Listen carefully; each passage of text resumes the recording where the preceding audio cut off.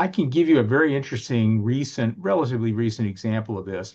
A good friend of mine who works in the same healthcare system that I do is a pediatrician. He's in his mid to late 40s, and he was diagnosed with type 2 diabetes.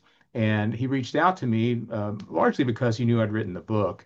We started talking, and I knew him quite well, and he did not fit the criteria that you would think for typical person with type 2 diabetes. So I said, did you think about LADA? Do you think about that? And he paused for a second and said, no, I hadn't. I never even heard of it.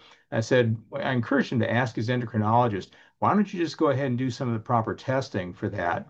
A few weeks, about a month or so later, he gets back with me and says, yep, that's what I have. And part of this came from the fact that his oral agent that they were using for him, which was metformin, and we all know what that is, a very commonly used type 2 Right. Yeah. medication, just wasn't cutting it. And his blood sugars were still a bit out of range. And so once they made the diagnosis of LATA, they got him on the appropriate therapy, much better off.